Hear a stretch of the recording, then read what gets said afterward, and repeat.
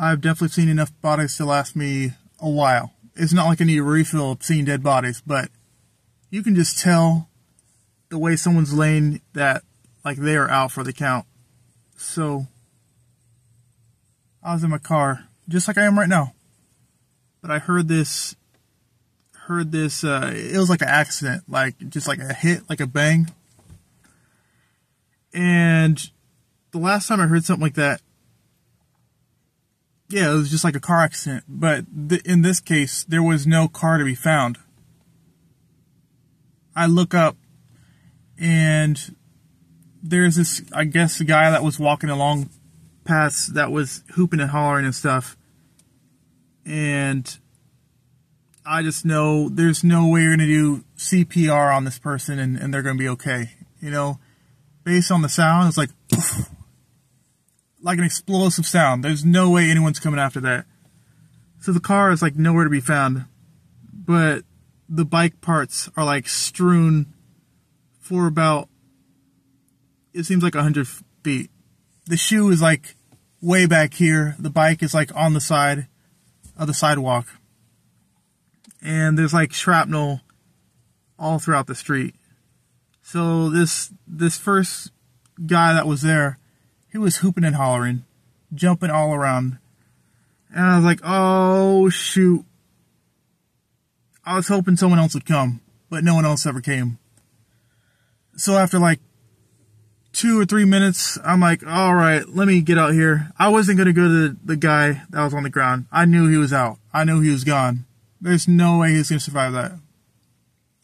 So I just like pulled my car probably about where the debris field started. I just parked there and I tried to like wave people out. I was like in the third lane there, trying to like wave people. First I was doing like the slow down type thing, and that kind of worked, but I was trying to like direct them. So when they got within 50 feet, I was like doing something like this with my hand and they would understand. But no, like cars were coming fast. They were coming fast. And within, it seemed like 5 to 7 minutes, police were on the scene. And then the fire engines. And I could tell by the body language, like if someone has a chance, they usually get on them like immediately, start doing some CPR. But I could tell when people are like standing over the body, ain't no way. Ain't no way. They're just like standing over this guy. And of course the white sheet was like laid down like shortly after that. It was like, you didn't have to be right there to see. It was like not a good situation. So I tried to gingerly leave, but there was no gingerly leaving because all the lanes were blocked, right? There was about 7 police cars over there or something. So I tried to like go out the front way, forward of where the incident took place. And police came, he like bloop bloop, lit me up. He was like, hey, follow me. I guess I had some questions for me, but I had nothing to say. I saw nothing. I saw nothing out here. I heard a loud bang, saw the homie that was there, the first responder. I call him the first responder because he was the first guy on the scene. Like, without that guy, no one would have came. No one would have came. I saw that guy out there, so I was like, okay, I probably need to help slow down traffic, because without that, there would have been just cars running over this guy. I mean, at that point, he was gone anyways, but it would have been worse, a worse situation. See, I did the interview with the police, or the investigator, and they could tell I was no help, because I really didn't see anything, so I took off. They didn't even card me, because I didn't have it on me. I left all that stuff here. Left the keys, left the driver's license in the car. I answered honestly as I could, but I really didn't see anything. And I was asked like multiple times by different people, you know. And the only reason that they knew I was there is because I was the one that was like flagging people down.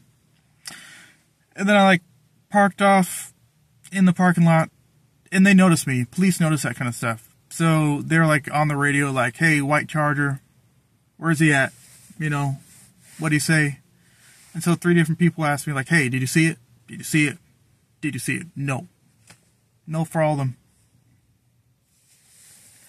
I didn't see it, but I saw the after effects, and yeah, they're probably going to be out there for a little bit doing the investigation, getting the responses and such, and cleaning up all that debris that's in the street. I don't know if the bike was split in half, but I remember seeing handlebars and a wheel. I don't remember seeing, like, the seat cover was like over here where I was. The bike was like on the side. I don't remember seeing the back wheel. It was just like ceased to exist, you know? So yeah, that was quite tragically violent right there. Quite violent. It's kind of crazy how chaotic and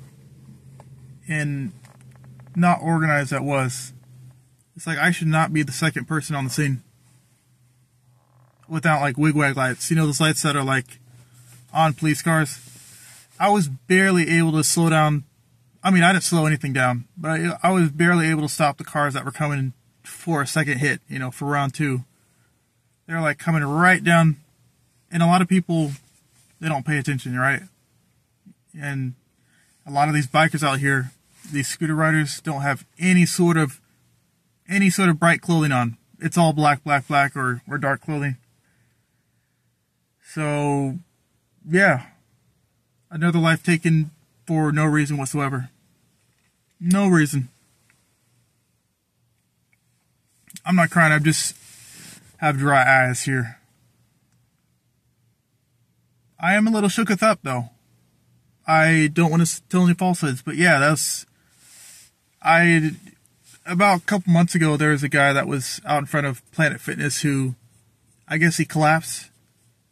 And I could tell by the people's reactions around them, like, yeah, the person's gone. Kind of like with this situation, although I didn't need a group of people to read if this guy was gone, he was just like, when people lay down or fall down, it's like they still have a profile. You can still see them, like, their body. With this homie, he was so on the ground, it looked like a blanket was just like in the street. Like, that's how flat this guy was. Whew. Yeah, this is mainly to just like get through the thoughts here. It wasn't like too traumatic for me. It was just like, you know, you're not expecting people to just like be taken out just like that. After that bang, it was like no more peep out of the sky. I kind of want to work out, but I don't think the gym's open yet. I don't think the gym is open. Alright, I'll probably add some clips to this with some of the stuff. I try to get some shots. I don't want to be like disrespectful and get in there. And that wouldn't have been good either. You don't want to see, you know, what was happening out there, the carnage and stuff. But just like the response from law enforcement, that was kind of interesting just to see firsthand, you know, what happens out there. Alright.